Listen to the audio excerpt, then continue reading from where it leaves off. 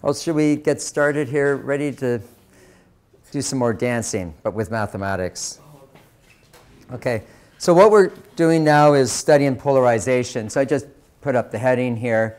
And it should be clear now that that describes how E is pointing. Okay?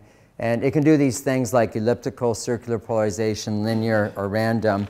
And we need to develop a mathematical kind of quantitative basis for describing this polarization because it's quite important in optics. And so we're going to follow Hecht closely here. And so this requires paying attention to certain notations. And if you go to different textbooks, this jumps around.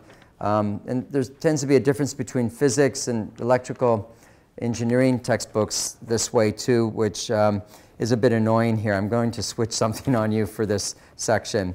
But the one thing we're going to do is propagate along Z. We're going to look at X in the XY plane. Obviously, it has no Z component. And we go now to the phasor. And what I'm going to do now is switch the orientation of the signs of K and omega. So this is what Hecht does. And if I switch the signs, then we're consistent with Hecht. And the vector forms that we have are related to this equation here. So one morning when you look at electromagnetic theory, talking about polarization, one textbook will not agree with another, often because a different textbook might have minus here and plus there. The physics is all the same. And even the notation of right and left circular polarization switches. So we'll learn the Hecht method here, be consistent with our textbook, and go with that, yes? So previously, the equations you gave were different signs, right? I had these reversed, yeah. So which one should we follow? For polarization, follow this one. Yeah, I was following something else for the first part of the section. It follows your classical wave theory. So how often do we need to know this? I can't remember what I do for Fresnel's equations. In the end, you're not going to, when we do these equations coming up, you're not necessarily, well, you just have to remember you start with this for this section. And on the previous notes, I don't think anything really matters if I switch them around. It's all fairly consistent. In Fresnel's equations, we need to be a little bit careful, but not really, because it disappears there. I don't think there's a problem with this. It's just this section we have to be very particular. Okay, so this is the most crucial part. Okay, so so we're going to have this kind of notation, and we then want to start looking at electric field. So as we saw here, this describes electric field in which plane. Oh, sorry, I forgot to finish this point. We're propagating along the Z direction. So what does K dot R do? Well, K just becomes Kz. All of 2 pi over wavelength is only along the Z direction. So this becomes Kz times Z hat. But that's the only term. So I'm just going to write that, oh, sorry, dotted with R. Okay? So this Kz just equals K now times Z hat dotted with R. And the only R term that dots with that is the Z term. So this just equals Kz. And so that's what appears in here. Okay, so there's plane waves like this only.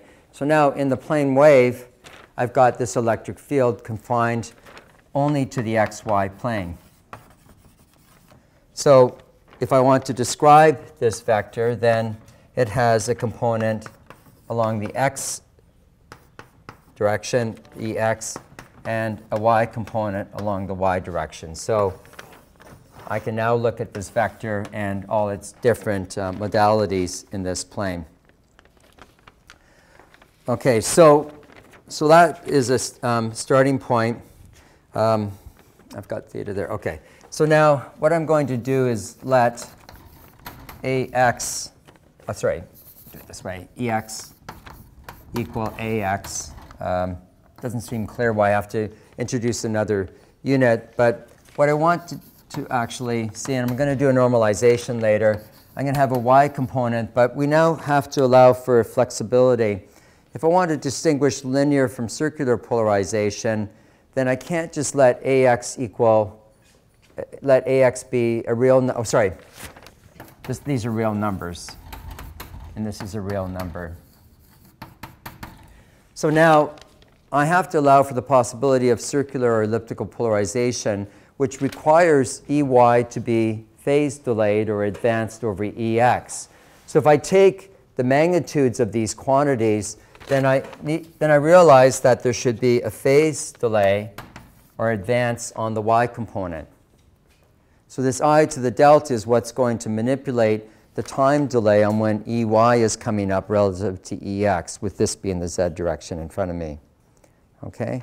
So what we allow is X to have an amplitude AX, EY to have an amplitude AY, and there's a phase difference between these two components that will help us define the polarization.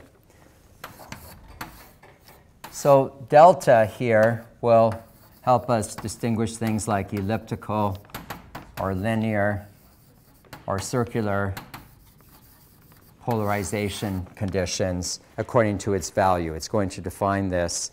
And this is the phase delay or a phase shift, and it's in the time domain.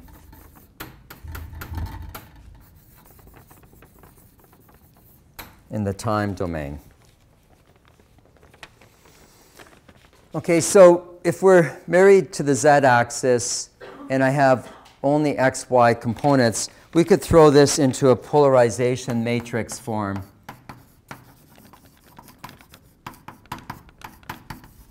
Where the first term will be, okay, the x component. So I'm going to define this way now.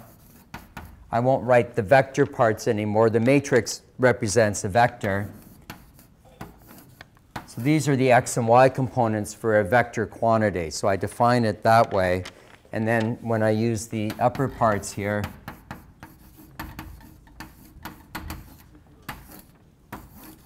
I have its magnitudes, the real parts of the magnitudes, and a phase delay between these two quantities. So if I, for example, if I look at the source, so that means the minus z hat direction. That's looking at the source. Then x, for example, could be like this. Y hat could be there. Okay, so z hat comes out of the board. The energy is coming towards you. And if x is x cross y, yeah, that's right. Then what I would see is I'd have a vector here, for example, that would be the magnitude of Ex.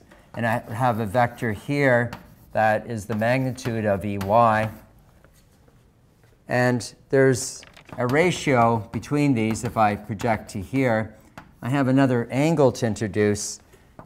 So there is the sum of those two vectors if they're in phase. And this angle psi then describes the relationship of the ratio of Ey to Ex. Okay, so why do I need psi here? For example, if Ex and Ey is in phase, and I had x this way, y x cross. Yeah, I think I had this backwards. I should really do x and y. X cross y goes that way. So if x is, say, 1 volt per centimeter and y is half a volt per centimeter, and they're in phase, then I can take the tangent inverse of 1 rise over 2 to figure out what angle this polarization is. And when I turn time on, it would be polarized like this. Okay, so tangent psi will tell me how big y is relative to x, and it defines a certain angle. But it gets more complicated if I make delta out of phase. Then I could turn this into elliptical polarization or other states of polarization. So delta is not psi. Psi is just related to the ratio of Ey to Ex. And then we can further manipulate time delays in when y turns on relative to when x turns on. Yes. Did you introduce the new notation just to have delta in the equation, like ax and ay? I need to describe when does y start oscillating relative to x. So if x comes out to here and y starts now, I have a quarter period phase delay. Okay, so that's a 90-degree phase delay. If they're up at the same time, then I have a 0 phase delay. So that's what delta tells me. So in order to incorporate delta into the equation, you needed to represent ex and ey as ax, right? Ax and ay can be anything as separate things. It's just timing. Okay, so if delta is 0, I just need to advance these in phase. And if it's 1 degree, I just delay y by 1 degree over 1 period. That's all that means. So I don't try to impose any other connections with these other parameters. It's completely independent. That's the only thing that matters. This psi angle is just the magnitude of the y component against x. All right, so it sometimes is 0, then it's only x polarized. Okay. All right, so we need these quantities to cover these two things. So let's look at an example. Let's try to describe a case of y linear polarization. How does that look? So I'm going to try to make things simple. Let's freeze time at t equals 0. And let's also make the initial phase 0. So I got to go back and say, OK, the initial phase is 0. I'm going to go to t equals 0, and I'm going to plot the z dependence. OK? And this has two components, x and y, but I'm making y linearly polarized. So what does that mean? It means ax equals 0 equals ex. There's no x component. All right, so this hand is gone, and I just have this y component. OK, so what is... I'm going to plot it like this. I'm going to take x and y. Which way does z point? X cross y. Let's bring it out of the board. So there's, sorry, which way does z point? It points like this. OK, so everyone can visualize that. And what is the first, at this time, what is the value of electric field, and where does it point? OK, I'm going to go to z equals 0. Right, so that term's 0, that's 0, that's 0. Okay? So I'm going to go to electric field.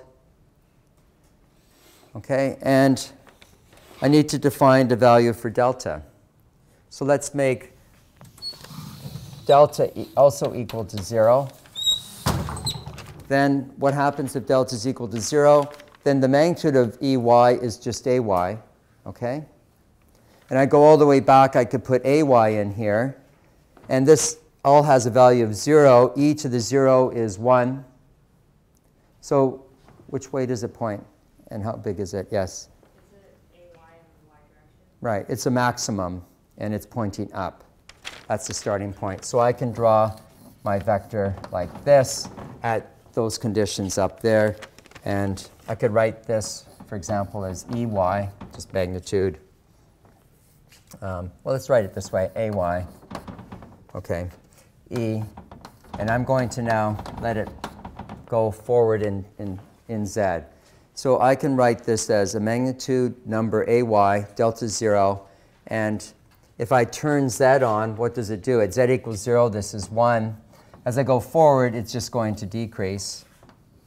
And it's going to increase and look something like this, with these being vertical vectors. OK? So as Z increases, I'm taking the real part of the phasor. So I need to take the real part of this quantity here, and that becomes cosine kz. So this is just cosine as a function of z, plotted towards us. So then what is the magnetic field?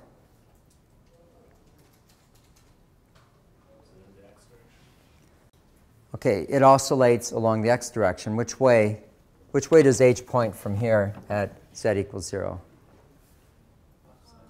Okay, everyone's got the right hands up. Good. Go ahead. It points this way, indeed. At this point, it's in the negative x direction. So there is my hx component, okay? And it's going to be 0 when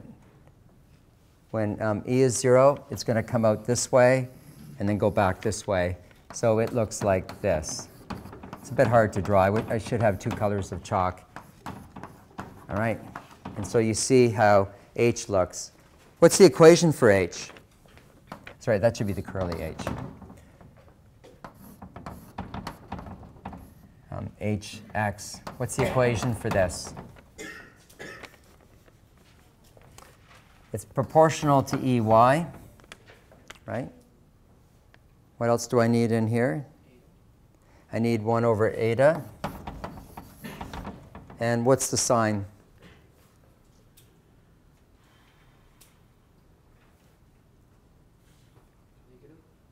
Yeah, it's not positive, it's negative. Why is it negative? When Ey is up, I'm in the plus y direction. And at that moment, H must be negative. Right? It must be negative. And then it'll oscillate as shown. Okay? A little tricky. It sounds like you're following all of this. Okay. Barely, though, right? I'll just write this out, too, just to remind you of the material properties. Okay, so we were able to guess how H should look. So notice that Hx would be in phase with Ey, for example, here. Okay, so that is a good start. Okay, so any questions so far? Okay, so we'd like to reduce the description of polarization so it doesn't depend on how powerful the electromagnetic wave is. The electromagnetic wave could be 1 volt or 2 million volts per centimeter, and the polarization could be the same. If I have linear polarization like this along the y-axis, I'd like to have a formalism which is independent of the power of the field or the intensity of the field. So that requires that we normalize the E vector. Let's go here.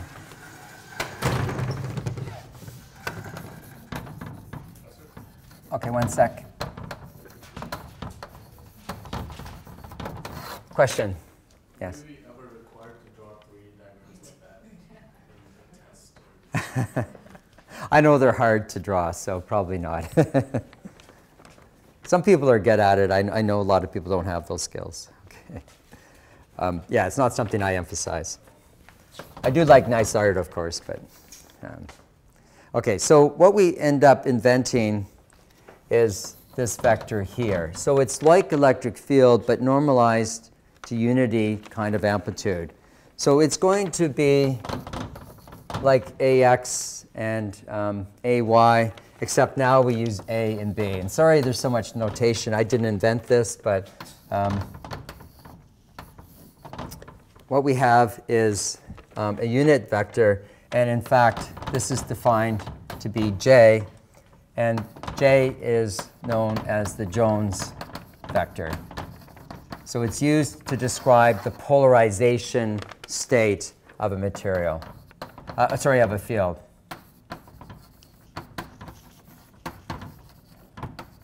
It's a polarization state of an electromagnetic field. And it has the property that as a vector, matrix vector, it has magnitude 1. The way to look at that is that A squared is real, okay? A squared plus B squared must be equal to 1. So the magnitudes must be orthogonal in here.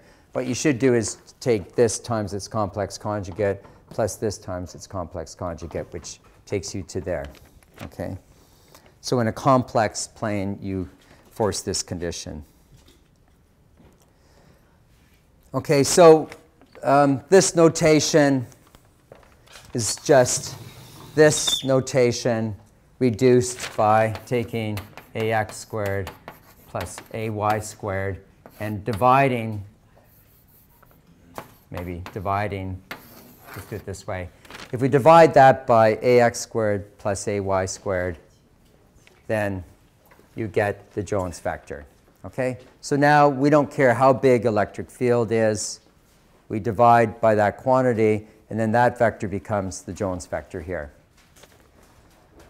Okay, so what we now are ready to do is assess the Jones vector for different states of polarization. So we're going to start dancing again. Okay? Let's interpret what this means. So when I see the Jones vector, I have A, which has no phase associated with it. It's a real quantity. And then any phase delay is related to delta as before. Now I should ask the question, what if I want to start the electric field at a different phase from here? What if I want to move the peak ahead half a wavelength? What do I change of all the equations up here? Who's following all of this that can say that? You are? Which one? No, delta doesn't change anything. Well, it does, sorry, it does artificially, but that's cheating because delta is supposed to only represent the phase delay of y with respect to x. So we have to actually go deeper back. The answer is right, but it's not the one I wanted. Yes. So I go back and change theta. So I made theta 0, and if I change theta, then I shift the starting point. So theta represents the starting point for electric field of x. See that? And then if I want to change y relative to x, I change delta. Okay? So delta then changes y relative to x. All right, so there's a lot of parameters here, but you can see why they're there based on all the conditions we want to meet in describing the electric field here. Okay, so I'm going to now describe the different states of polarization. We've been introduced to them before. So I'm going to consider delta equal to 0 or pi. What does this imply? The Jones matrix here will be A plus or minus B. Okay?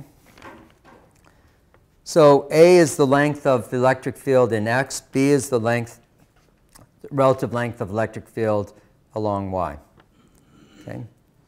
And if it's plus or minus, what does it do?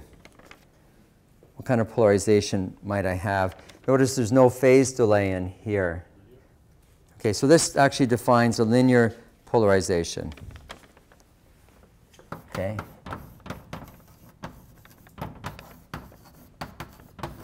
All right, and let's see how that comes about. With this condition, let me just get my thoughts here.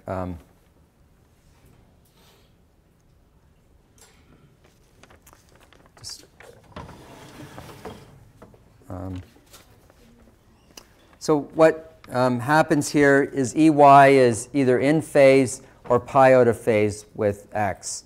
So when it's in phase, that means that EX and EY are expanding in phase with each other, going to their maximum amplitudes.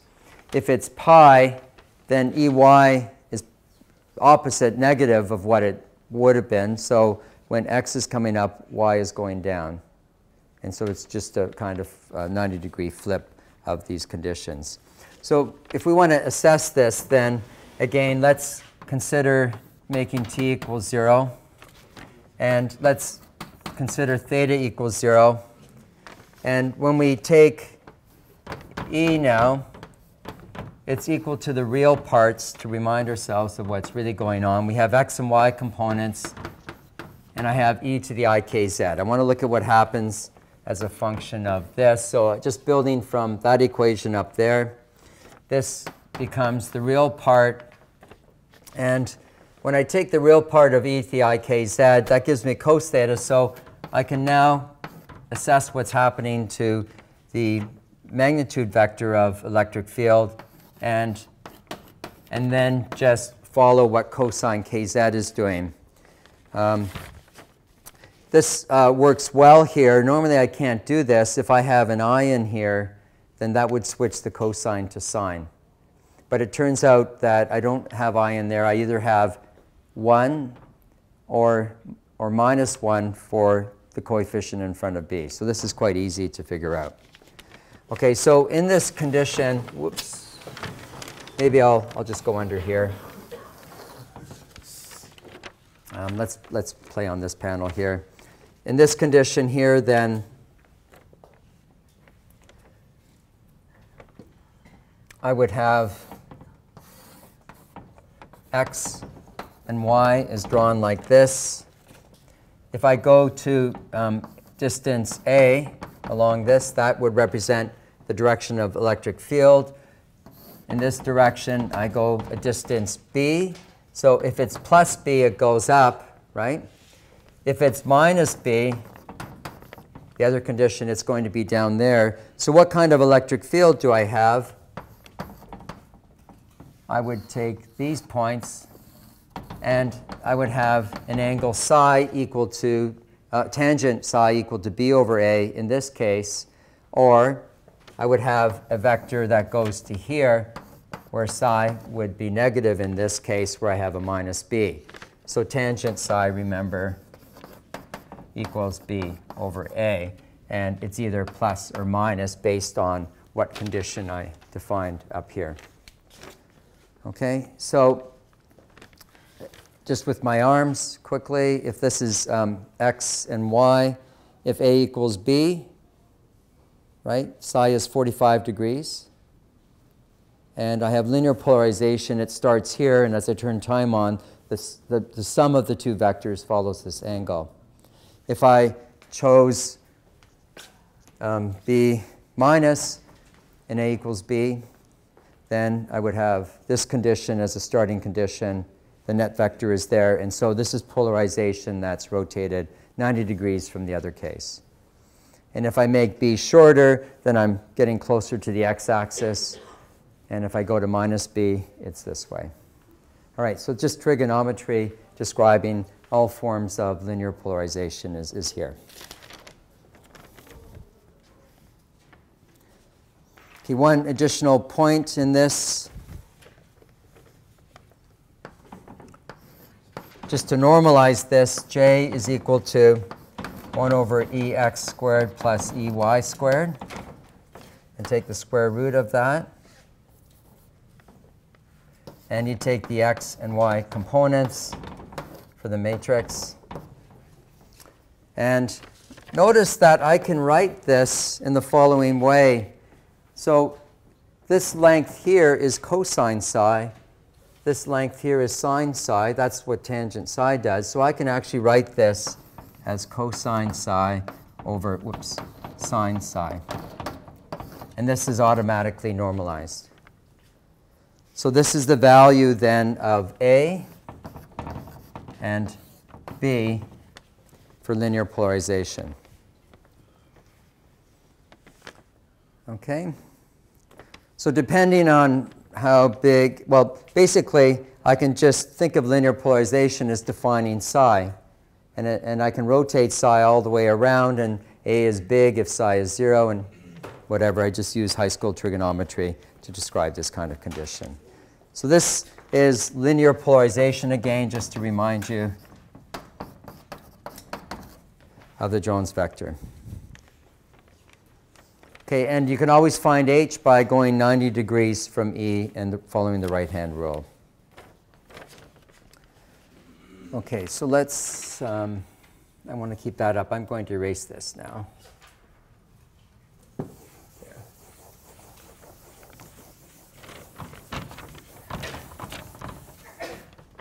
So that's pretty clean. Let's now consider example 2. And we're going to let delta now equal plus or minus pi by 2. Okay? And we're going to force A equal to B. So when these two things are both true, we know that that implies that the magnitude of x equals the magnitude of y. Okay? They're not absolutely equal because this is 90 degrees out of phase of Ex. So what is the Jones matrix for this? the Jones matrix will then be 1 over root 2 for normalization. And then if we have 0 phase for the x component, what should the y component be here? If delta is pi by 2, where's the equation? If I put pi by 2 in here, what do I get? I get I, right, or j.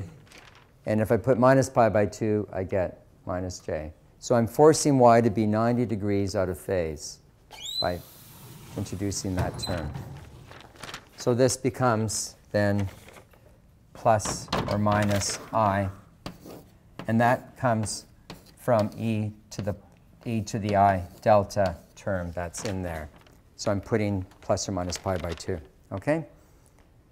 So the meaning then is when I see y is 90 degrees out of phase, I physically imagine my electric field vectors now as such. If x is amplitude 1, I have to delay y by 90 degrees. It starts here. And depending on whether this is plus or minus, as I retract y, either I go up or I go down. If I go up, then the electric field vector circulates this way. And that I think is right circularly polarized light. And if it rotates the other way, it's left circularly polarized light. Okay? So to study this, we're going to let t equals 0 make the starting phase for x at theta equals 0. And I need another board, so I think we can just go here.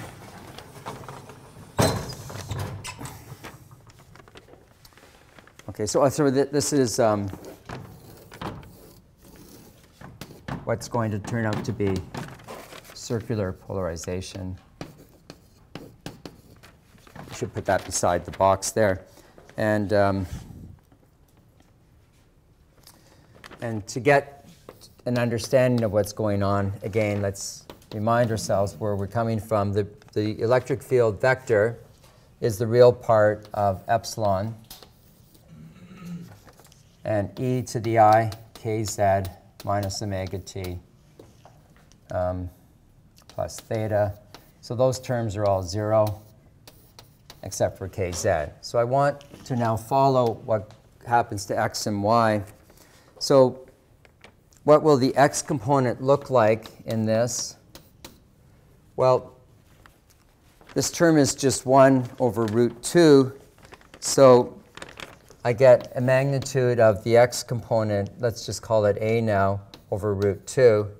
And when I take the real part of e to the I kz, this just goes as cosine kz. So there's my reference point for the x component of electric field. And if we now solve for Ey, what is different here is I need to pull in this plus or minus y term, plus or minus I term.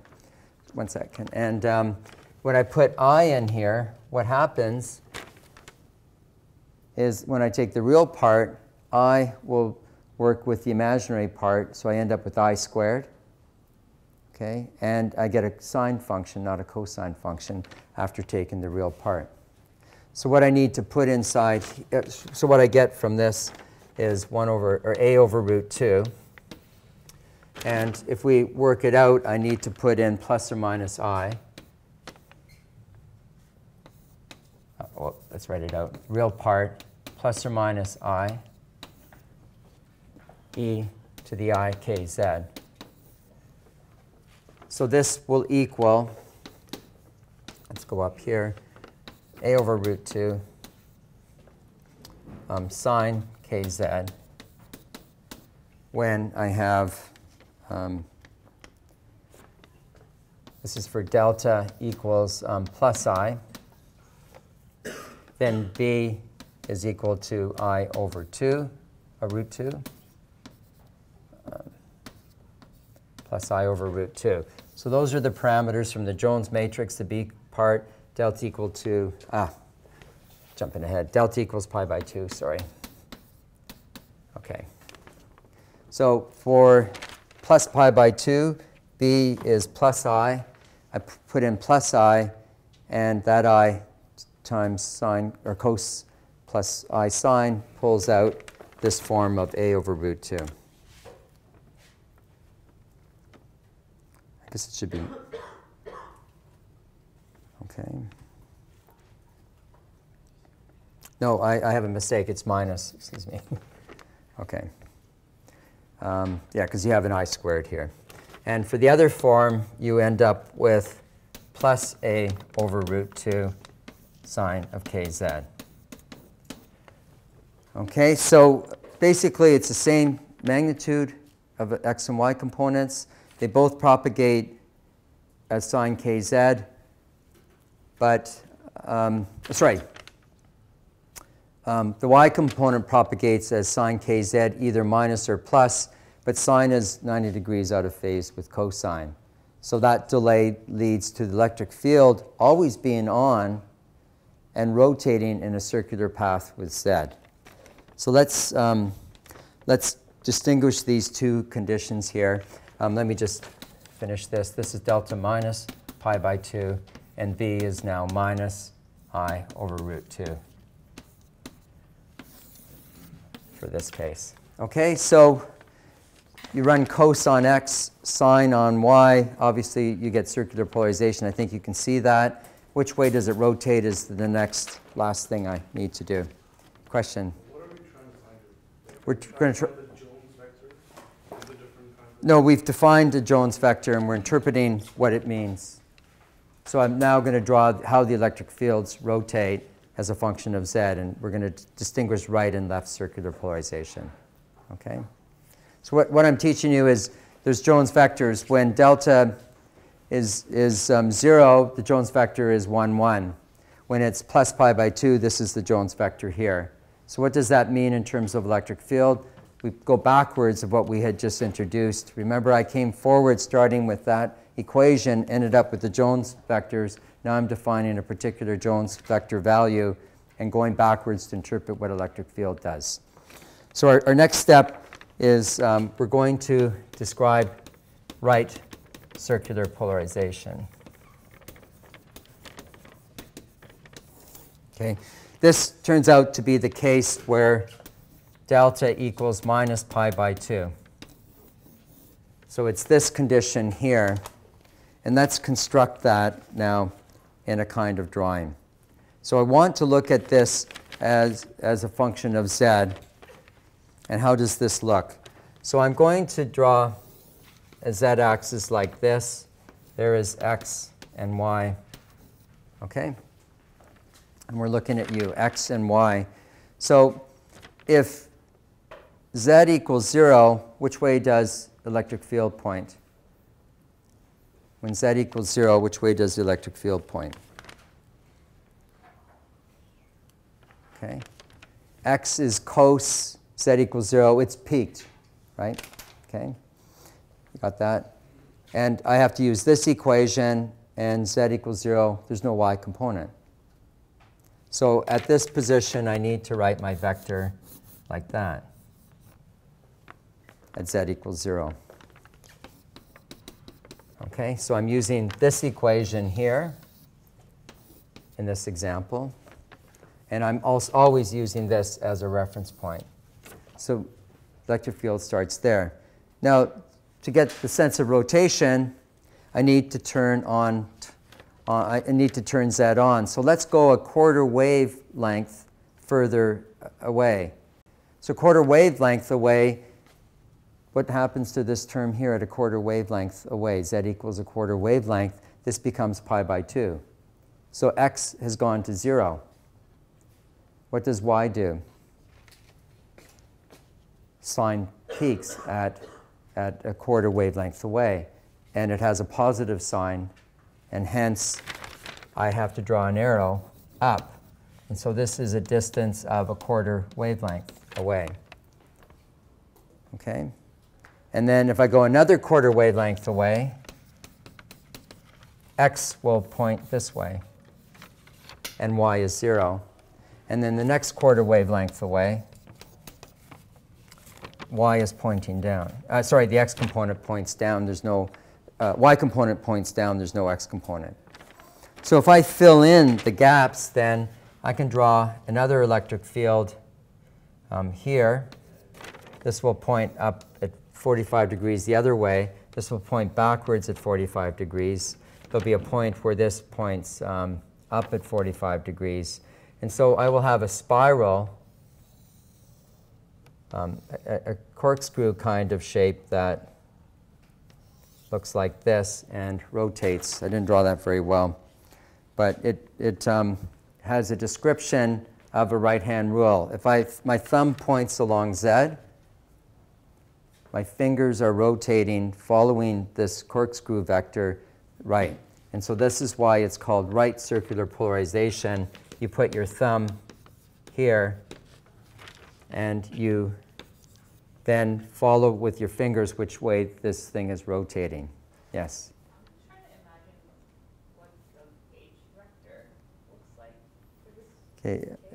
So you would draw this same thing, E cross H, so H has to point down at this moment. Right. Okay? So it's slightly offset. So it's just offset, and it has the same shape shifted a quarter wavelength back. That's all.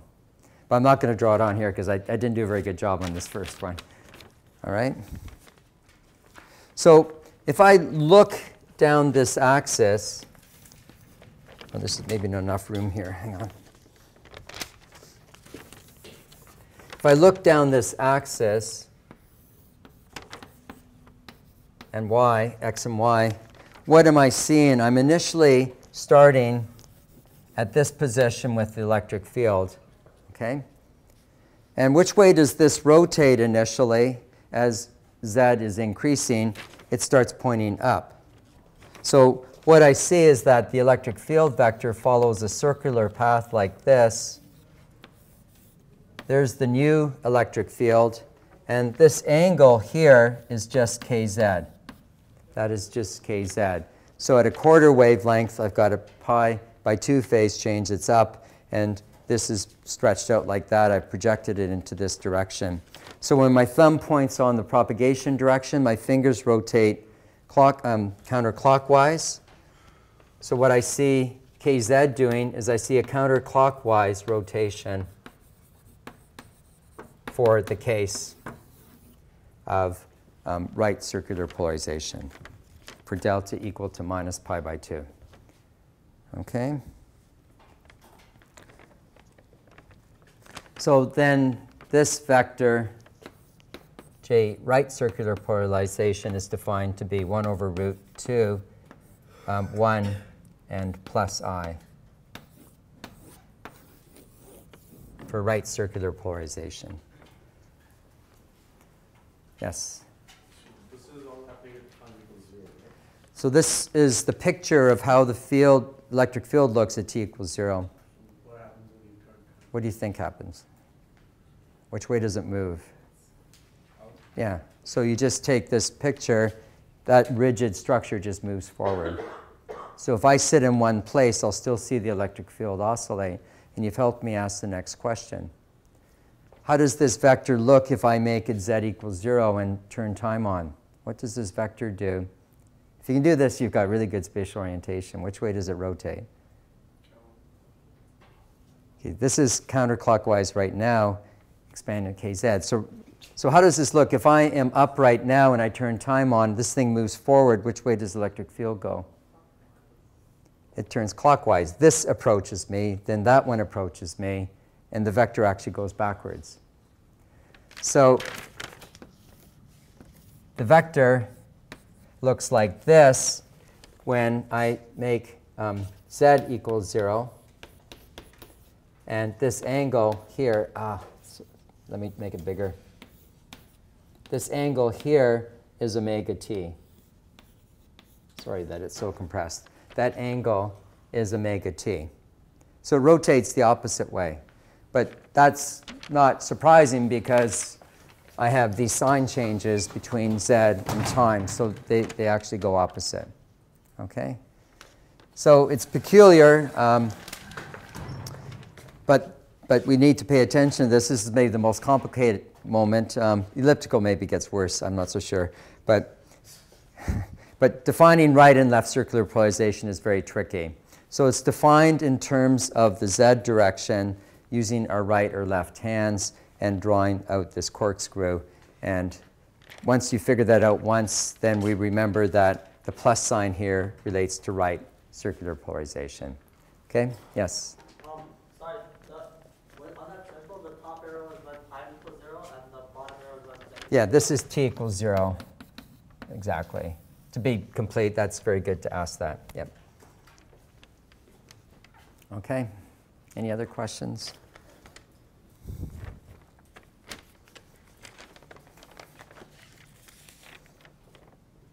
So then, the last example is, well, there's elliptical too, but hang on. So let's consider the case where delta equals, that's minus pi by 2. Wait, did I get that right? I think I made a mistake. Whoops. Excuse me, I made a mistake. This is minus. Excuse me. That's a huge error. Please make sure that's minus there, because I chose delta minus pi by 2. Okay. Make sure you get the minus sign there. So is that minus or plus? Minus I. And it's right. Everything else is correct here. That's the only error.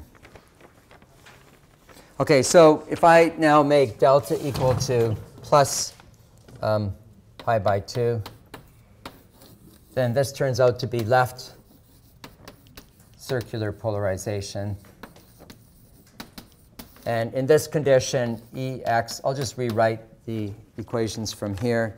Ex is a over root 2 cosine kz, and Ey is a over root 2, where was it? Minus sine kz. So basically, this is easy to construct. Now that we've practiced this once, let's just quickly make sure we can do this. So there's the x and y components. The starting point is the same, right? So I will draw my electric field vector. This is where we are at z equals 0, t equals 0, and theta equals 0. Okay? And then as we go forward in distance at the same time, what happens is the y component goes down first. So I can draw at a quarter wavelength away, it would be there. So it would go from there to there. Then it would sweep over this way. Then here it would point to the left. Then up. Whoops, too close. Then up. And then vertical. And so this would sweep like this. I don't know if I did that well. Not so great. And what this describes then, this, I can't use my right hand on this. It is my left hand rule. So I put my thumb this way, and my left hand will describe the rotation sense. So that's why it's left circular polarization. So in this circumstance, we can look at y and x, and the electric field starts here. Okay, and as a function of time, it now goes this way, and as a function of z, it goes this way. So it draws out a circle. It's a fixed radius circle. The electric field never turns off.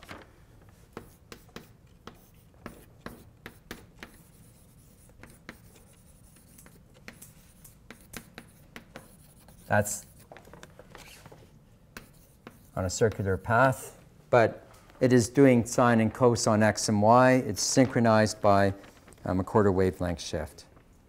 And the Jones matrix for this, and it's 1 over root 2, 1, and plus I.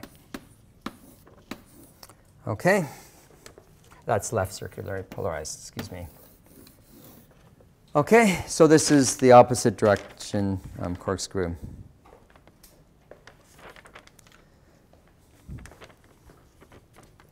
All right, so we've got to do elliptical still. I just have a quick point to throw in here.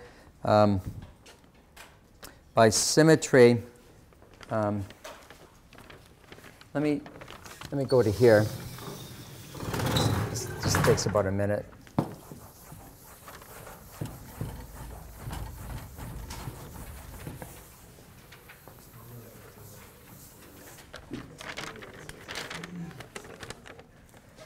Okay, so here's an interesting property. If I take JL star dotted with JR, or transform maybe, it turns out this is equal to 1 over root 2, 1 minus I. I've taken the star, and star 1 over root 2, 1 over plus I. Oh, wait, is it a star?